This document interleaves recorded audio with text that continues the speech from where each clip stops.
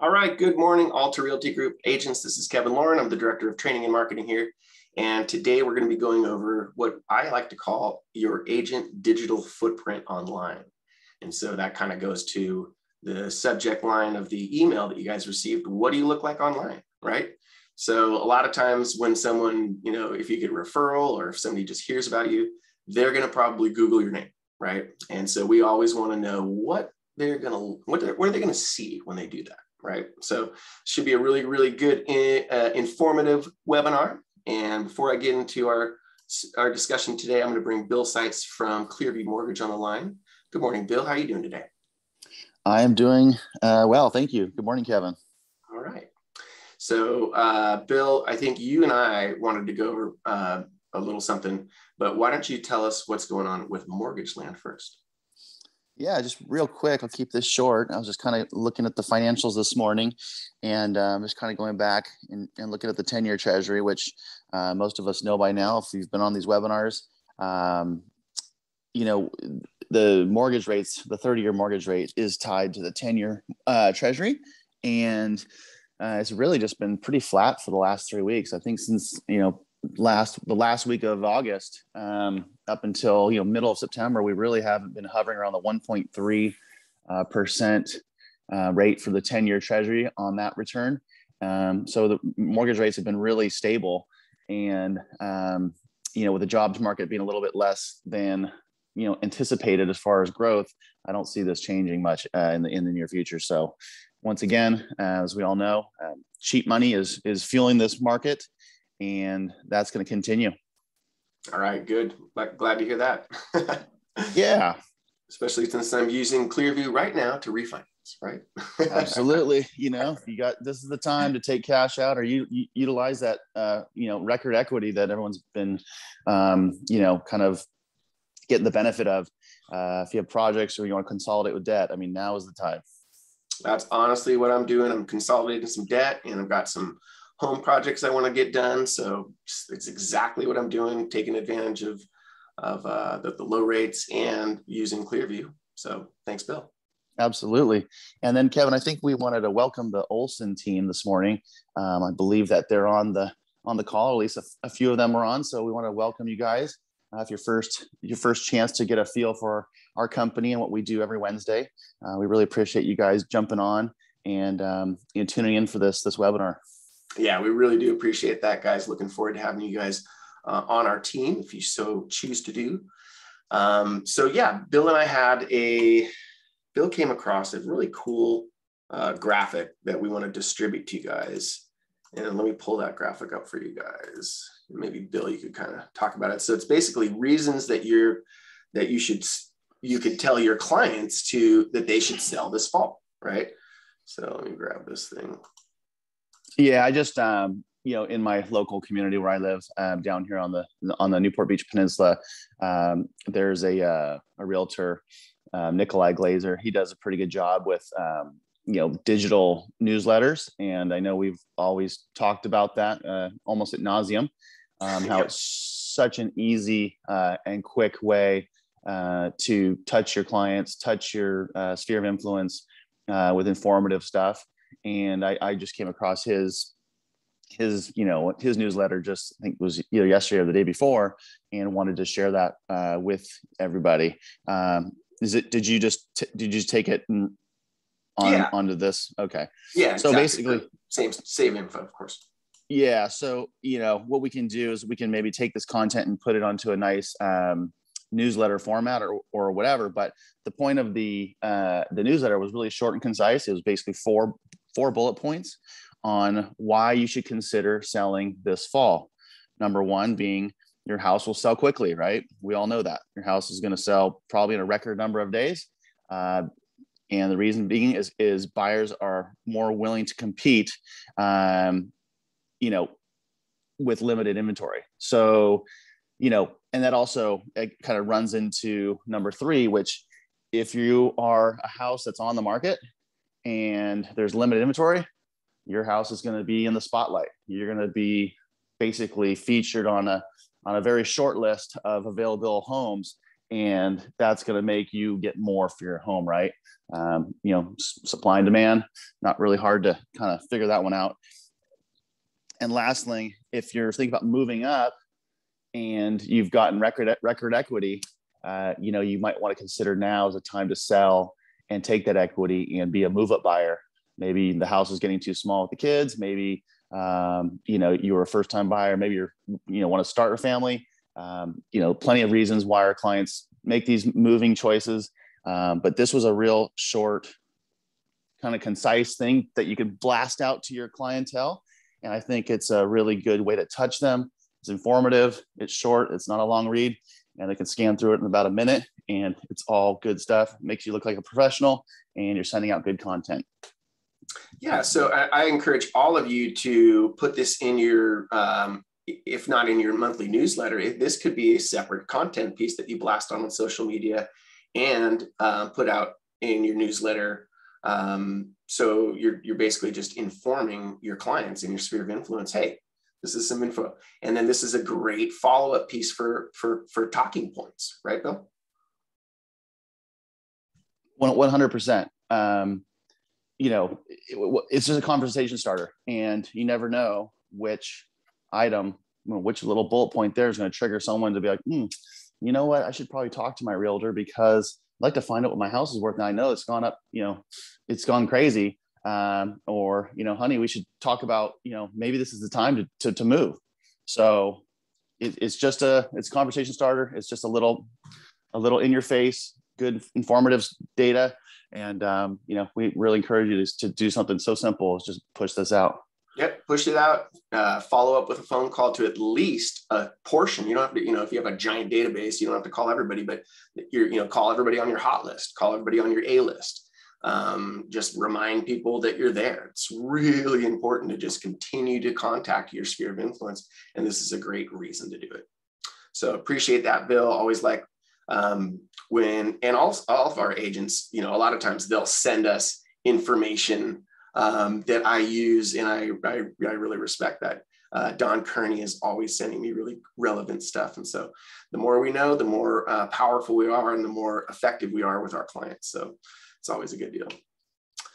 All right. Well, thank you, Bill. Appreciate that. So let's move into our presentation today. As I mentioned at the beginning, we're going to be talking about our digital footprint. Let me create a new screen share for us.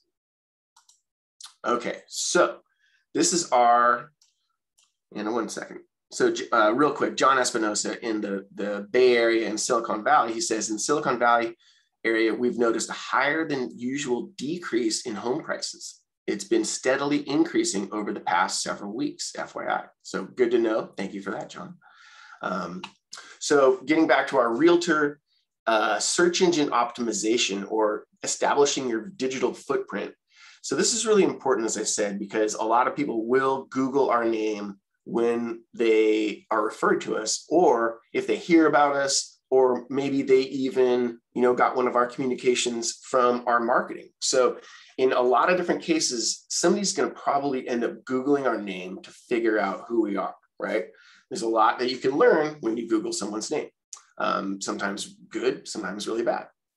We had a realtor that joined us a few months back, and everything seemed great. And then we started slowly getting information and did some research online that this person was probably a major scam artist. So we do it all the time as well. So we want to make sure that we're dealing with people that are reputable. So, everybody does it. It's not something that's, new in the last 10 years, right? Most people will Google your name and figure out if you're the right realtor for them, or if you're at least reputable, or at least if there's no huge red flags that are saying this person is horrible.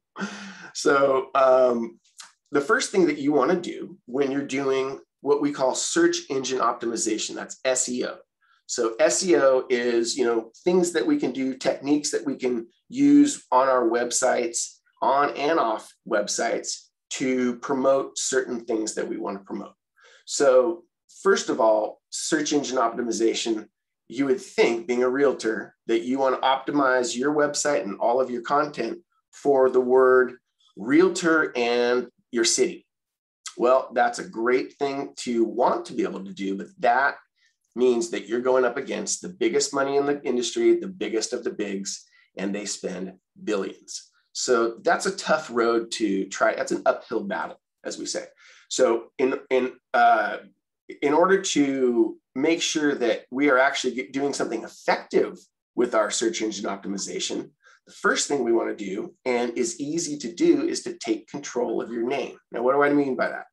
I mean by creating content on your website and on other websites, business directories and social media sites are huge. And those are areas where we can have our content on, and those will come up in the search results as well. So taking control of your name means that you have your information on tons of places other than your website, all over the internet. So what do I mean by that? I've included this nice little spot, or this nice little link to HubSpot. And let me just share that link with you guys.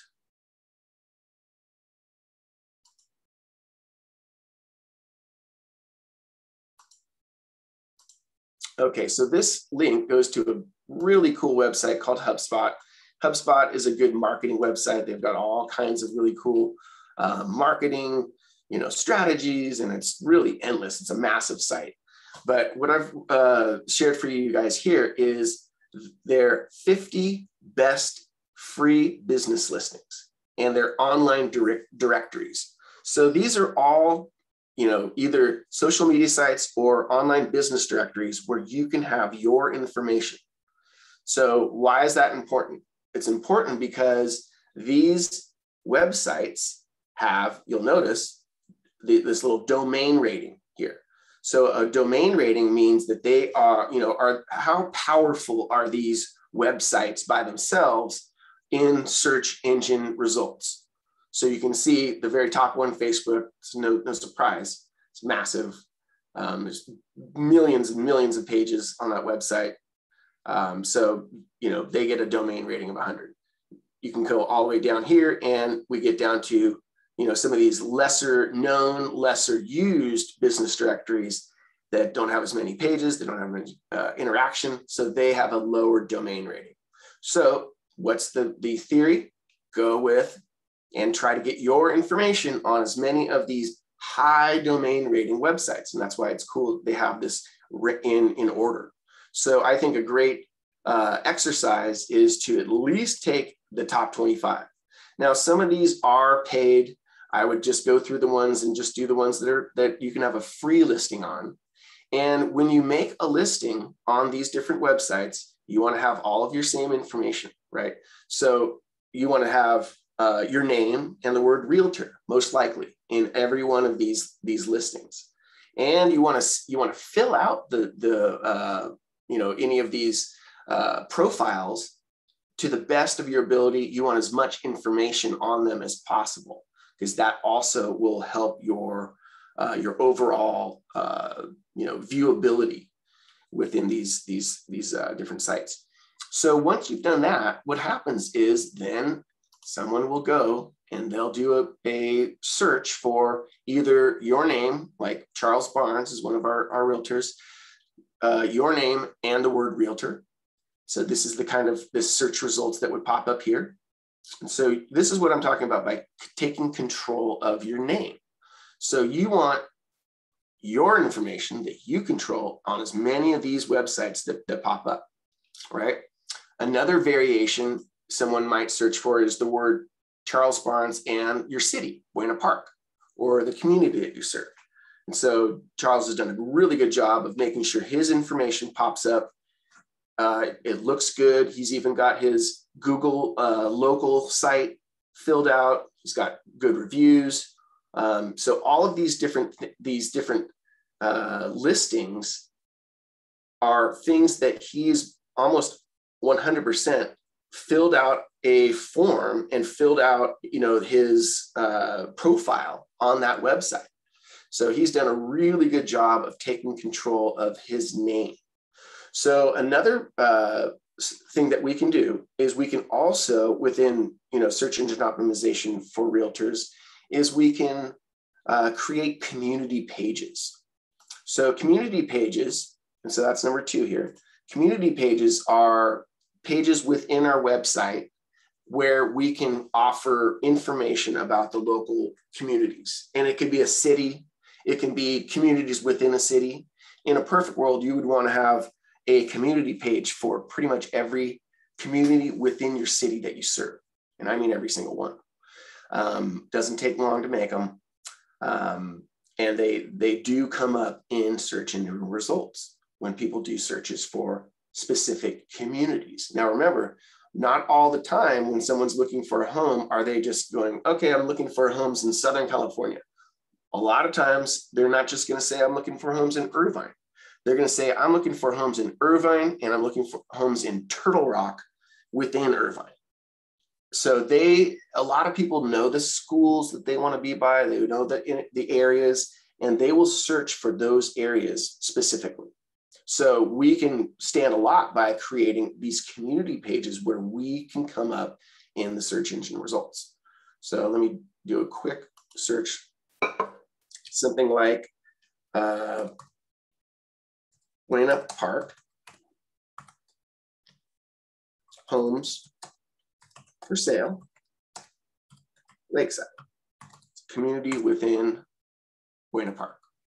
So again, Charles has done a great job of creating a page within his website. He's actually dedicated an entire website to this community, to be honest, because he lives there, which is also a great idea. So we click on this, and this has all the information about the Lakeside private gated community. There's 346 homes. He's done an amazing job. He includes video in his, on his landing page. Let me share that with you guys 1 sec. Just realized I was displaying his website and you guys can't see it. So let me toggle over there. So yeah, so we did a search for Buena Park, homes for sale, Lakeside, and literally the second thing that pops up in the search results is Charles Barnes' website. So again, he's got a great synopsis of what the Lakeside private gated community is, 346 homes, fine living in Buena Park. So it's no wonder his information comes up number 2 in the search results, right? So how powerful is that? And so let's just do another quick one because he also services other areas. And so another one that he services is Amaridge Heights.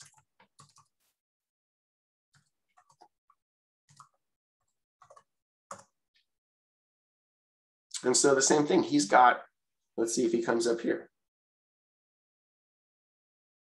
Yep, comes up again. So he's built out pages. Oops. He's built out pages that will attract a viewer to these particular places within Buena Park. So another really, really important thing to do when you are creating your own realtor SEO. And you'll notice that he's able to do that. And the other, big giant companies, they're doing it a little bit too, but he actually gets a ton of traffic to these individual sites that he creates. So it's a really, really cool thing that he's done.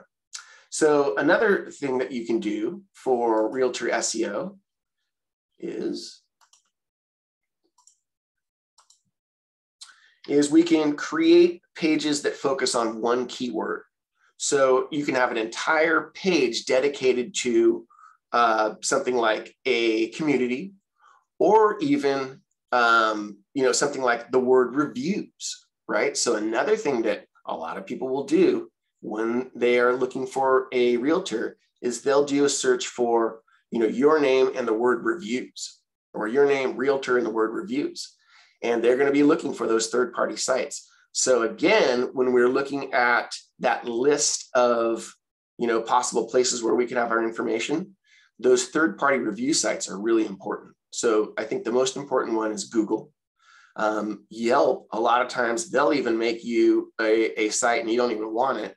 So a lot of times it's really important to actually create a Yelp site and even try to send some people to the Yelp site to leave reviews. Problem there again is Yelp loves to cull good reviews. And then they'll say something like, oh yeah, pay us monthly and we'll unlock your, what they call, I forget what they call them, cold reviews or something like that. But there's a small little link at the bottom that shows these other reviews.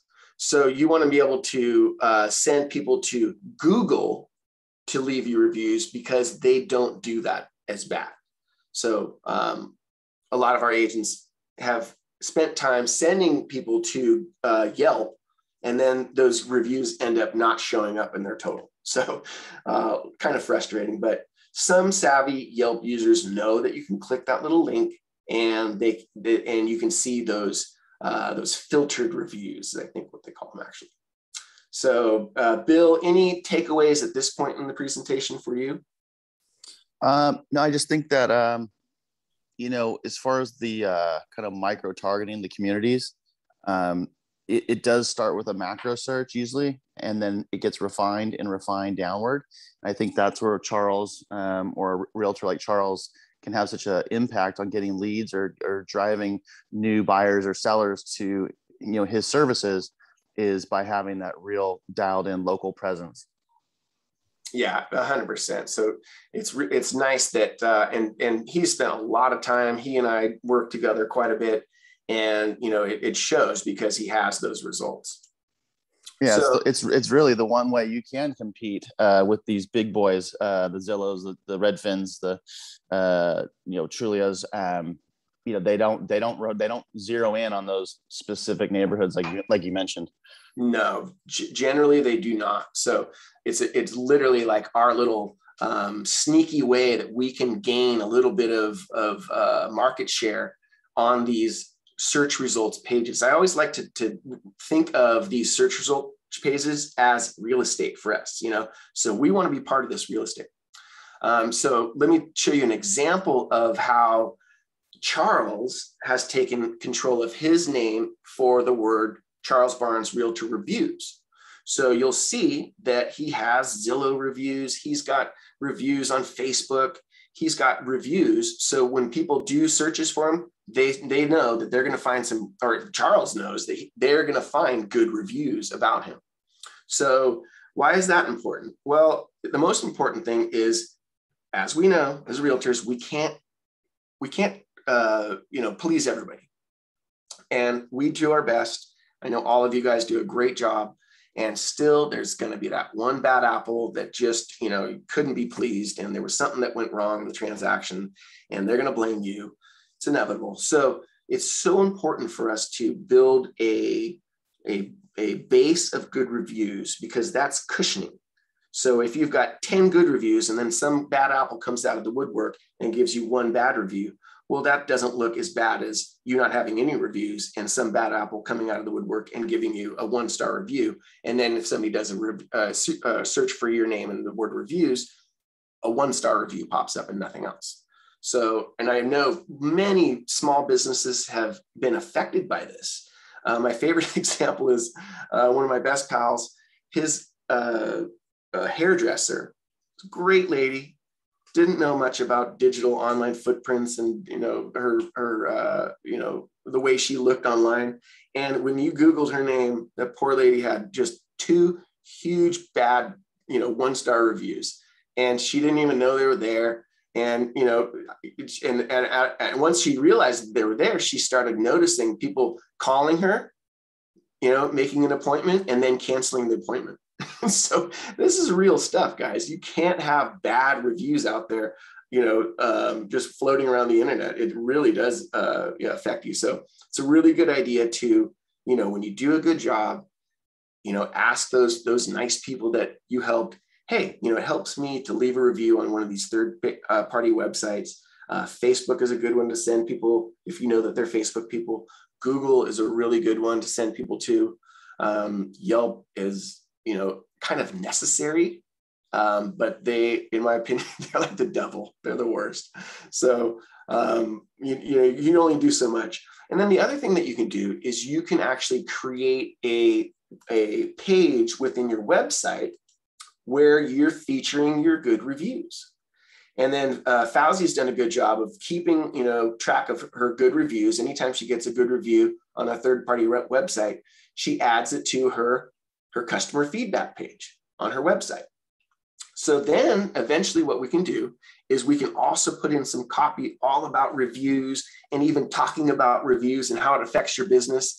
And that content piece will start to pop up in the search results when people do a search for your name and reviews. And so I think that's a really good thing for everybody to do and you can also, even on this page, you could embed a little video, a customer video review. It's a great idea when you close, with one of your clients to put a little video together. It's just, you take your iPhone, you take your smartphone out, do a quick video clip. It could be 15 seconds. Mr. and Mrs. Smith, have the transaction go. They're super excited. Maybe do it when you're, bringing them into the house, something like that. And you could have that little video here. And it's a YouTube video. You can optimize the video itself for the word, realtor and your name and reviews. And so all of a sudden, you're really taking control of what comes up on the internet when people Google your name. And so that's just the overall theme of today's presentation. Is we want you to think about that and to start creating content on your website and off of your website that get people to understand who you are, right? So that is, what I want everybody to do is to Google your name, make sure that you understand what comes up, and then to proactively go out and start to do things that will, make your search engine results look better. Right, Bill? 100%, Kevin. And it on the reviews too, they're weighted right 1 to 5 stars generally. And just, going back to being insulated from a bad review, if you just do simple math, let's say you have 3 5-star reviews, you have great clients, and then you get a 2-star review, which maybe there was just a difficult client, or we all have them, as you mentioned. But you take 5 plus 5 plus 5 plus 2, right, is 17. Divide that by 4 reviews, and now you still have a solid 4.25 review, which is still excellent, right? Still in that high echelon of review, and you've insulated yourself. So that's the math behind it, right? Yeah. And so you keep improving on that, so you can get absorb or insulate yourself from that one bad apple, or whatever the situation may have been. Unfortunately, no one's immune to that, and but that's the way to keep yourself from getting dragged down. Yeah, no, we have to go on offense on this. You can't just sit back and just, I guess we'll see what happens. No, you got to be on offense. You have to build that review base up, and you have to build up your search engine optimization so you're in control, not some of these other third partiers, or maybe some bad apple that you came across. So that is really important for everyone. Well, Bill, thanks for the insight. Always appreciate that. With that, I hope you guys get out there, take this stuff and use it. And if you have questions, you can, of course, contact me. And I hope that you guys get out there and make it a great week and a productive week. And we'll see you guys next week on the Wednesday webinar. Bye-bye.